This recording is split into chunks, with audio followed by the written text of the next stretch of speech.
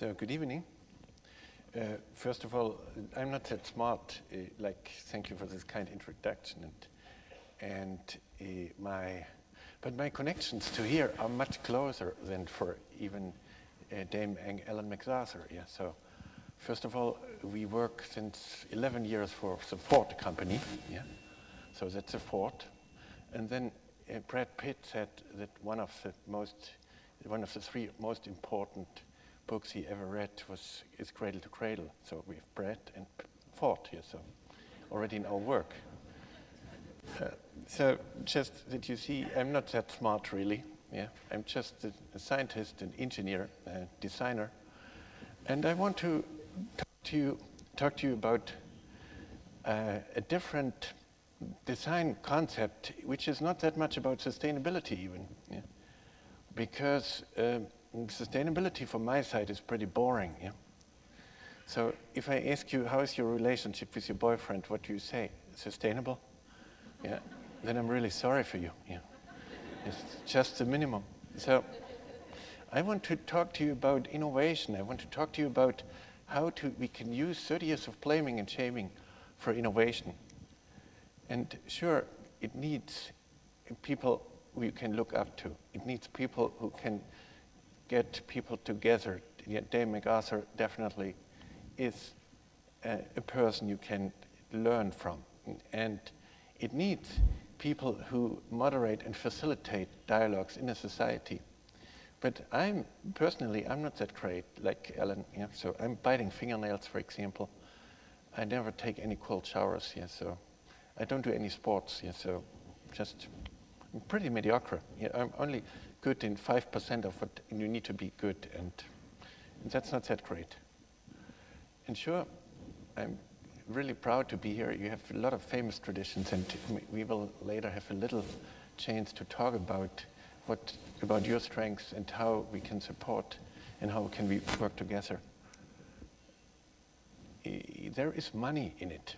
Yeah, that's first. Belgium put 100 million euros in Cradle to Cradle. And because there are not enough people who really do Cradle to Cradle, it's more noodle to noodle or noodle to noodle, yeah, something like that. Because right now, everybody in the European Union puts a Cradle to Cradle label on their activities just to get money from Brussels. So there are now Cradle to Cradle incinerators in Finland, Cradle to Cradle wastewater treatment systems in Slovenia. But there's no Cradle to Cradle money coming to Bradford, and that's why I'm here. You know, I want to make sure that you get a piece of that cake. But because Belgium put Cradle to Cradle on top of their agenda, and Belgium is running the presidency, and I just ask you, everybody who's running a business, who is anyhow involved, please go back to the European Union and ask for money and put the Cradle to Cradle label on top of it. You later can put some content behind it. But you need to hurry up because the Belgian presidency ends at the end of the year. Traditionally, we make things and put things into landfills. So we talk about environmental protection when we destroy a little less. Yeah. The government says, please protect the environment, don't use so much water. Yeah. Please protect the environment, don't make so much waste. Yeah. Please protect the environment, reduce your electricity consumption, etc. But that's a very interesting term of protection. It would be the same if I would tell you, please protect your child, beat your child only 3 times instead of 5 times. Yeah? You don't protect when you destroy a little less. Yeah? In that logic, East Germany has been protecting the environment so much better than West Germany just by inefficiency. Yeah? Because they couldn't destroy all the wetlands, so they protected the environment more. They just couldn't destroy the wetlands. They left a lot of contaminated spots behind, but overall, the species diversity was so much higher in East Germany than in West Germany, just by inefficiency. So if you do something wrong, don't make it perfect. Otherwise, it's just perfectly wrong. Yeah? So what we do is, we take things, we make things, and we put them into landfills. And when we reduce waste, we think we protect the environment. The whole planet, from cradle to grave, will be just a graveyard a little later. Yeah? But the result will be the same. Just when you try to be less bad, you're still bad. Yeah? So less bad is no good, it's just less bad. We were following a whole series of environmental disasters. Yeah.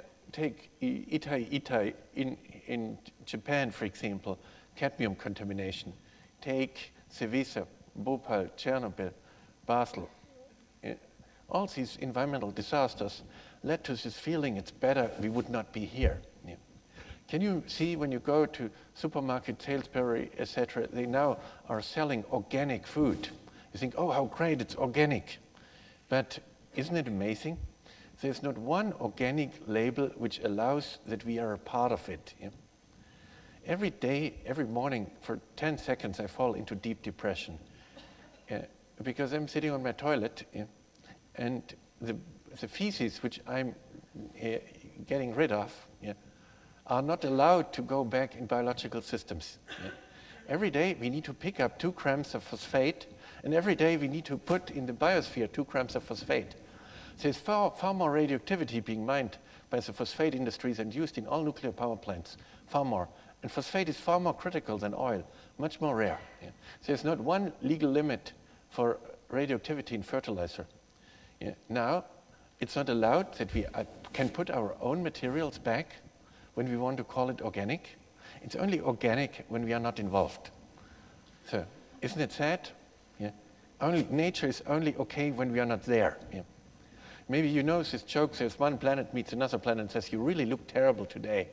And the other planet says, yes, I have Homo sapiens. Yeah. and the first planet says, don't worry, I had this before. It will disappear. Yeah.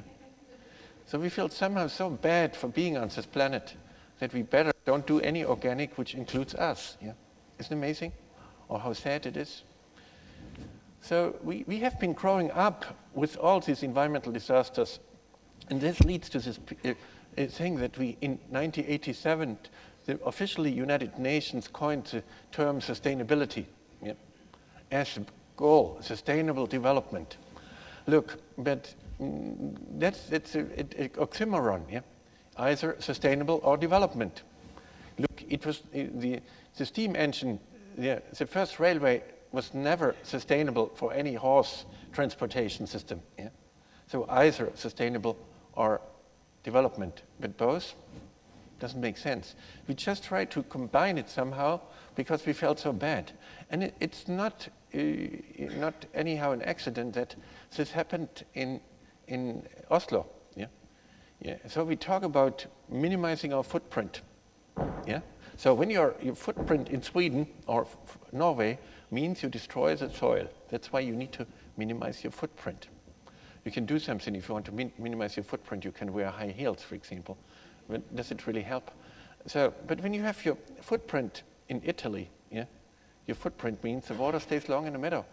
So footprint is a disaster in the north, but in the south, the footprint means being beneficial for the others. Yeah. But this is where we are. In 1987, we coined this term sustainability. Yeah. And this is when it's dark and when it's cold, you need to minimize, reduce, avoid. Sure, you need to do all the guilt management, otherwise you don't get through the winter. Yeah. And sure, our planet looks terrible. Yeah. If you look, we have 12, yeah, coming back to Alan's work. Yeah. Yeah. If you look back over the Atlantic and go into the Northern Pacific, and you look here, areas, we have about 5 of these areas, yeah, which are bigger, the size is bigger than Europe, yeah, where the plastic concentration is up to 40 times higher than the plankton concentration. Yeah. I have been swimming in front of boats to stop them to dump toxic waste in the oceans. Yeah. I have been climbing chimneys and protesting against the environment. But there are more seals, more birds, more turtles being killed by plastics than by anything else. Yeah. How should we protect the whales when there's plastic? Yeah. The whole animal becomes a big stomach. These animals pick up the plastic, and then the stomach grows and grows because they cannot digest the stuff. So, yeah, that is why we feel bad for being here, because definitely we destroy the planet systematically. This is a baby, it's just the diapers of a baby. If you take Rotterdam, we analyze the waste situation. Yeah, this is just 1 year diapers, yeah, for one baby, 1 year. Yeah. Yeah, if we analyze, a baby takes about 7,500 diapers. This is about 20% of the municipal waste stream. And because we are getting older, the diapers get bigger. Yes, there is some potential in it. Yeah. But this is why how we deal with it. We say, yes, we are 100% bad, yeah, cradle to grave, 90% bad, 80% bad, and our goal is 0. Yeah. I was invited to be at Cancun conference today, but I had the invitation by Alan, and I said, definitely I will be here, because I was in Copenhagen, yeah, and that was one of the worst nightmares you can imagine. It was about the weather like we have it right now, but it was minus 10 degrees Celsius. Yeah. So we are standing there in the dark, and I was standing there with the president of Israel, Shimon Peres, yeah, and the conference center was blocked for 4 hours because people were so angry. Yeah. Yeah. When it's minus 10 degrees Celsius, how could you talk about the greenhouse effect? Yeah. Everybody was thinking, could it be a little warmer? Yeah. Yeah. So it's a question of design. When they would have put the conference into Johannesburg the same day, it was about 50 degrees Celsius. They would just turned off the air conditioning for 1 hour, yeah, and they would have signed everything. Yeah. Yeah. So it's a question of design. But this is how we feel. We said, yes, we are paying for the planet. We want to reduce, avoid, minimize, and our goal is 0. This is called eco-efficiency. Yeah. And you can see this all around the campus. Yeah, I had a chance to see a little bit of what you're doing here. And this is all about eco-efficiency. Yeah. You see here, even in such a nice room, we separate our waste here. Yeah. Isn't it funny? How aesthetic, yeah. How nice, yeah. Because we feel bad. And sure, yeah, we have a lot of reasons to feel bad. We are losing 5,000 times more topsoil in Europe right now compared to what we make. In 1 year, we lose the topsoil of 1,000 years, of 5,000 years, yeah, in 1 year. Yeah. So, what people forget, there is not a greenhouse problem, carbon energy problem. It's a carbon management problem. 2/3 of all the carbon is in topsoil. Yeah. So what we do is now we are even growing in the United Kingdom corn to make biogas. Yeah. When we grow 1 hectare of corn, we lose between 11 and 30 metric tons of topsoil a year. Yeah. So the carbon balance is always negative from the beginning. Yeah. I can give you endless examples. The European Union is importing 2 million tons of palm oil from Indonesia. Yeah. Isn't it funny or sad at the same time? Yeah. When you have 1 hectare of rainforest, it equals 7,000 tons of carbon. 1 hectare of palm oil plantation has 60 tons of carbon in it. Yeah. So we're cutting down the rainforest to make palm oil, to make biodiesel. Yeah. How sad.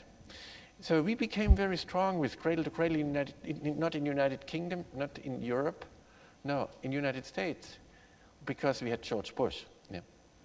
In Europe, the government pretends to do something. The European Union keeps us busy. They said, yes, we do something. We really save the planet. Yeah. In the United States, we had George Bush. Yeah. And that was beneficial, yeah, because George Bush clearly said, I don't do anything. Yeah. Yeah. It's up to you. So if you don't do anything, it's up to you. It's your problem. So this is why these companies you can see in here, yeah, mostly first come from the United States, like Steelcase. Yeah.